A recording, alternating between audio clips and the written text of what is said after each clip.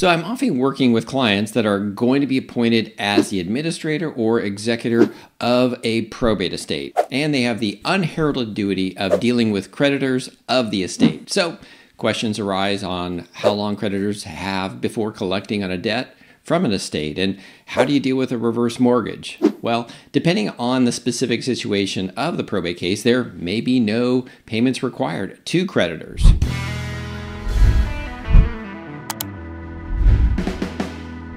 Hi, I'm Harold Powell, a local real estate agent serving Ventura and the surrounding community. So if you like my videos and want to stay up to date on all things real estate for Ventura, I suggest hitting the like, subscribe, and bell icon to be notified of future content.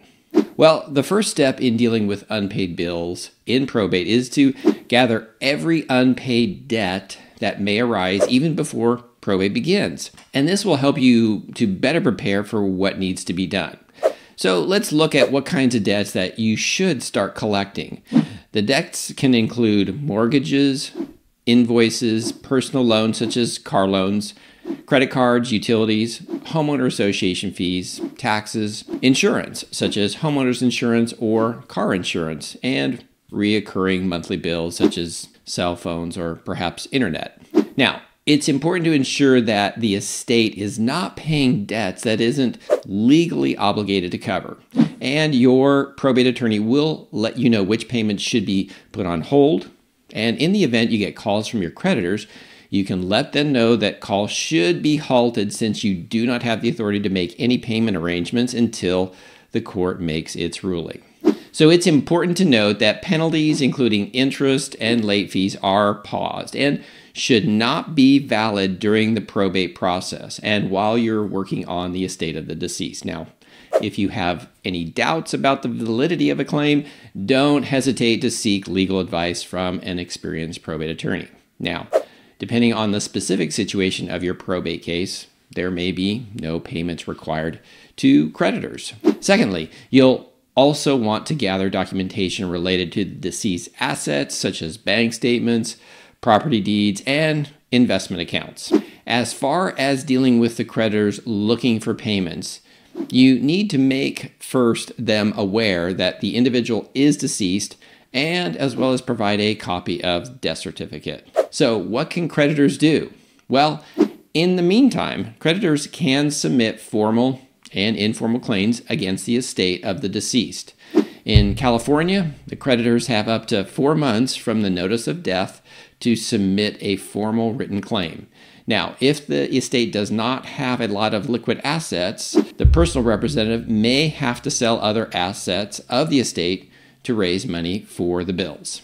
Now, once you've validated the claims, it's time to prioritize them based on available assets and legal obligations. Again, here you'll lean on your trusted probate attorney for guidance. Some of the debts may take precedent over others, such as funeral expenses or taxes. The key is not to pay any debts that you do not have to. If you pay a low priority creditor, you may end up liable for the amount you should have not have paid. The goal of this process is to allocate assets in a way that satisfies the obligations while maximizing the remaining assets for distribution to beneficiaries. All right, so let's address how do you deal with a reverse mortgage in probate. Now, unlike the other mortgage debt that can be assumed by siblings, the typical reverse mortgage is not assumable and becomes due and payable. In most cases, the reverse mortgage holder will typically give the heirs anywhere from 6 months to as long as to maybe a year to satisfy the debt. Since the reverse mortgage company does track whether someone passes away, it's best to notify them up front. Otherwise, they may start the foreclosure process prematurely, since no one has told them what's going on with the property. So the question is, what are your options with the reverse mortgage? Well, there are typically 4 options for satisfying the reverse mortgage. Number 1, sell the property and use the proceeds to pay off the mortgage and keep remaining any other equity. Number 2 is to refinance the property and pay off the reverse mortgage balance. Number 3 is use the estate or personal funds to pay off the mortgage and keep the property.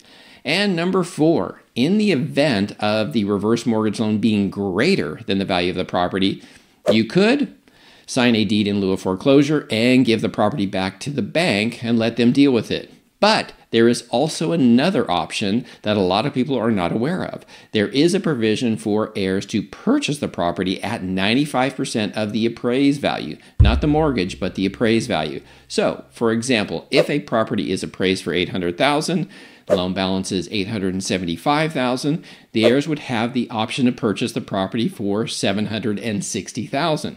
Since the loan is insured by FHA, the losses are covered by the mortgage insurance.